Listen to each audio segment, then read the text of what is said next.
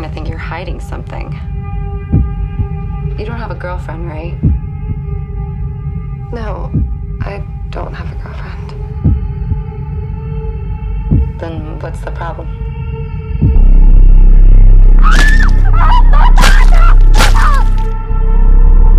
I'm just glad I didn't scare you away. I don't frighten easily. Yeah, I get that about you. But you're very hard to read. You're very mysterious. No mystery here. I'm just quiet, shy, I guess.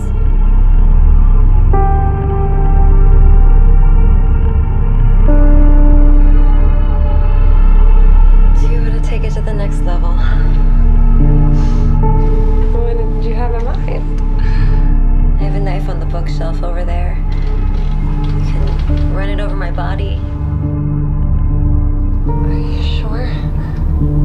I trust you. Oh my God, what did you do to her?